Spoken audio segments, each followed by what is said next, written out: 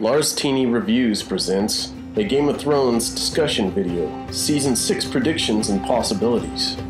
Hello, thank you for tuning in. My name is Lars Teeney, and I'm a self-published author and fan of George R.R. Martin's A Song of Ice and Fire book series, as well as an on-again, off-again fan of the show. This is a video where I would like to discuss my predictions for Season 6 and other possibilities. Just a warning, this video might contain book and show spoilers, so you have been warned. So, let's just be honest with ourselves. First and foremost, Game of Thrones mostly has just been a big budget fan fiction production. Dave and Dan have changed so much from the book that the show's story has gone off on huge tangents and misadventures. Sand snakes, anyone?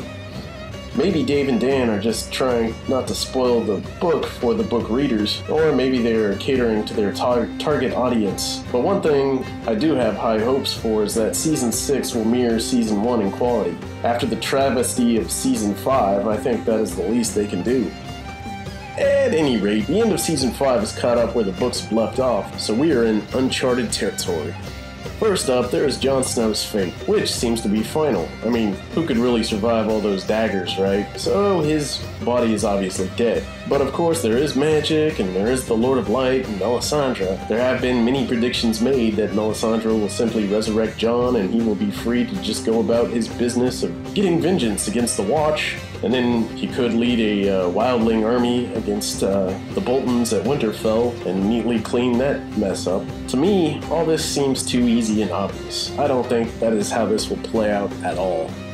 If Melisandre does end up resurrecting Jon, I think the situation will be a bit more complicated. First, we have to look at Dave and Dan's track record of cutting out important characters and merging plenty of important characters together. Unless HBO/Dave and Dan have been super sneaky and have convinced everybody that Lady Stoneheart has been cut out of this series and will not appear at all, and then suddenly, there she is in Season 6, which I do not think will happen, then I predict, as one of the options, that they will merge Jon with Lady Stoneheart's character. I mean, the show only needs two characters resurrected by the Lord of Light's powers. We know that they are planning to resurrect at least one of the Starks in this manner, since they have set up the Beric Dondarrion, Thoros of Myr's plotline. And if Stoneheart doesn't appear, then to me it would make sense that Jon Snow can absorb her purpose in the story. Maybe because Brienne is near Winterfell, she may have to contend with Jon Snow's wrath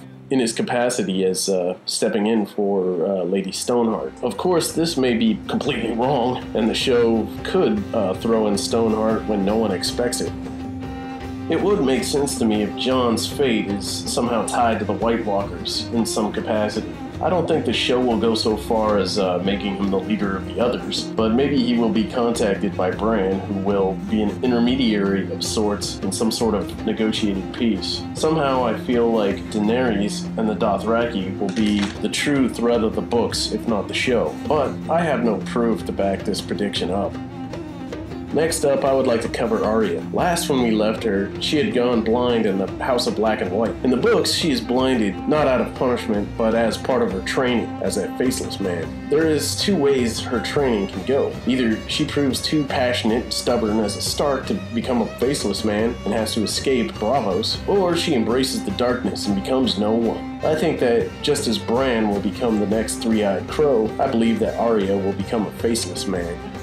Now, since the show had included Cersei's flashback to Maggie the Frog's prophecy, I believe that the prophecy will manifest itself in some way. In the books, the prophecy states, quote, "And when your tears have drowned you, the Valonqar shall wrap his hands about your pale white throat and choke the life from you." End quote. Maggie the Frog to Cersei Lannister, A Feast for Crows, Chapter 36. So as some of you know, Valonqar is the Valyrian word for little brother. This fact has led many to believe that either Tyrion or Jaime will be the Valonqar, who will choke the life from Cersei's throat. And this may be partly true, but I think that it will actually be Arya as a faceless man disguised as either Tyrion or Jaime who does the nasty deed. Moving along to Essos and Dany's situation, judging by set photos that have been leaked, it looks to be safe to predict that Dany will easily assume the mantle of Khaleesi of the massive horde of Dothraki, probably with the help of Drogon or something. My prediction is that Daario Naharis is behind the Sons of the Harpy, and that Jorah Mormont will sacrifice his life to save Daenerys from Daario in some way. Probably before she will have to put him down before Jorah succumbs to his grayscale that he doesn't get in the books. So, I have to be honest with you, Dany's story isn't my favorite of the books or the show, so I hope they move it along and get her to Westeros already. So to me, I don't think they will be able to wrap up the story in Season 6 or Season 7, so I believe that there will be an 8th season. So don't worry, Game of Thrones will not be going anywhere for some time to come. And lastly, I will be the first to admit that I may be wrong about all of this. So, let me know if you agree or have something to add in the comments. Please like the video and subscribe to my channel if you enjoyed the content. And as always, thank you for watching.